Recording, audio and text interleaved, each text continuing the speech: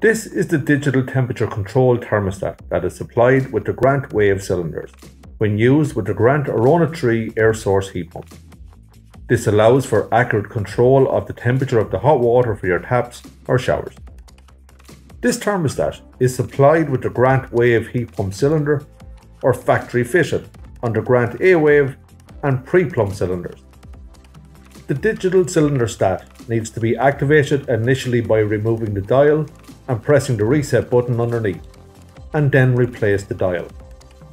Next, turn the dial fully up, and then fully down, and then fully up.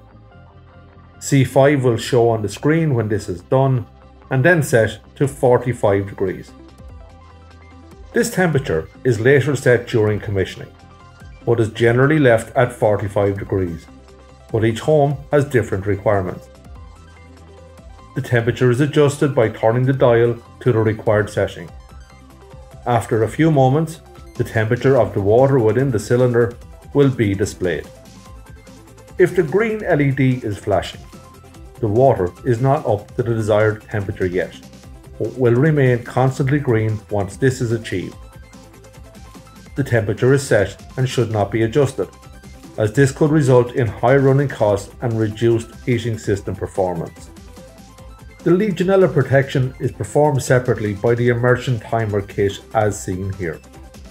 It will also be set during the commissioning process and will not require further adjustment thereafter. If you have any queries on the content of this video, please contact us on the details on screen now, and thank you for watching.